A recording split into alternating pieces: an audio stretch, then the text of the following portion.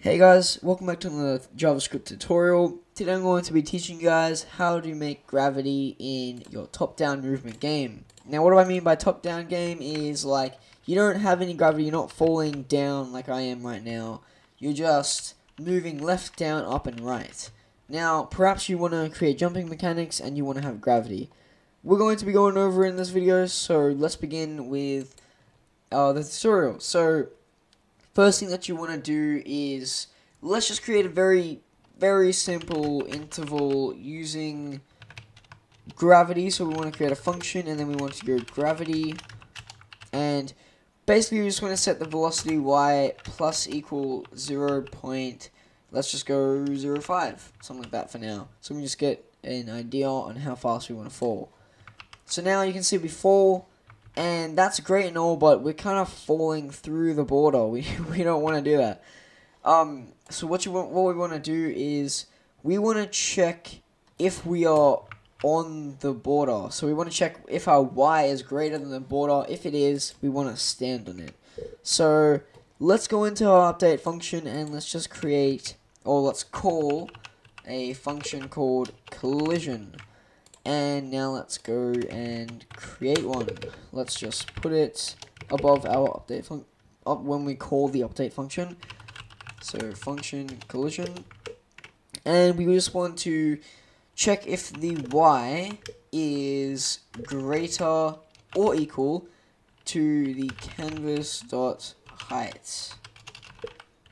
And if it is greater than that, then we want to set our y to equal the canvas dot height minus 100, and we just want to put minus 100 up here as well. And now you'll find that we hit the border and we stop, but here's a new problem, right? We sink through the border. Why is this happening? It's a very simple explanation. That's because we are continuously plussing our velocity y by 0.05. To fix this, very simple solution is just to check whether the player is grounded on the bottom canvas.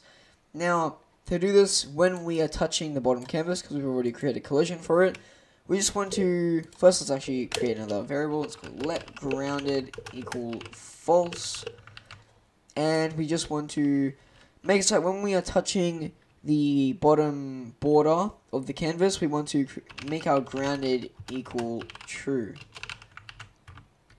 Now what we want to do is we want to go into our gravity function or our interval function, and we want to check if the grounded is false. That's the only time that we want to actually go down or initiate the gravity, because if the gravity is continuously going, we just slip through the border and it's not very doesn't seem right, you know. So if our grounded is false, if we are basically in the air, that's the only time we want to move down or have gravity. So now you can see our slipping through the border is no longer a problem. But when we try and jump, what is this? This just doesn't look right. I mean, we have gravity, but now we can defy all gravity in physics. But we want to fix this, so obviously we want to go into our input handler, and we won't be needing the moving down anymore, since with gravity, I mean, you can't really move down. Gravity does that for you. So what we want to do is that when we press W, we want to make our grounded equal false, and that should just about fix the problem that we're having. So now when we go and play the game, what would happen is that when we jump in the air, as you can see, we now return back down, but when I press W and let go of it quickly, see that? It kind of goes down very fast. To fix this, we just have to get rid of this in the key up listener. And now look at that. But I can now hold down W and I just continue flying. We don't want that. So what we're going to do is when we press W, we want to check whether we're grounded or not. So let's put these in some brackets. And let's just go if the grounded equals true, pretty much. Oops. So if the ground is equal to true, then that's the only time we want to initiate any of these lines of code in here. And that should just about be it.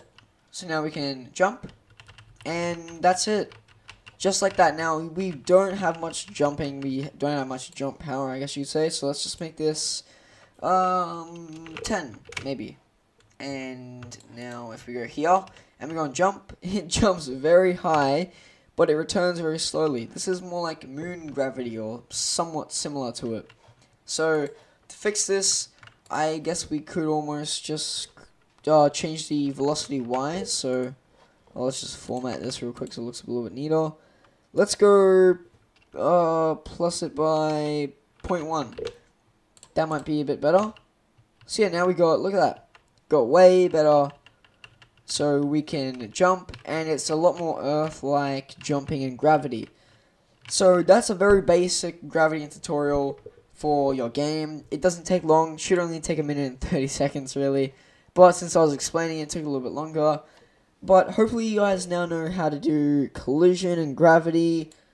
Hopefully you get an idea on how to do these things. I hope this didn't seem too complex. If it did, and you don't understand anything, just put it in the comments down below, and I will try and get to you as soon as I can, but we'll see how that goes. If you guys enjoyed this video, please leave a thumbs up, or just leave a comment, however is easiest, but I'll see you guys in the next video.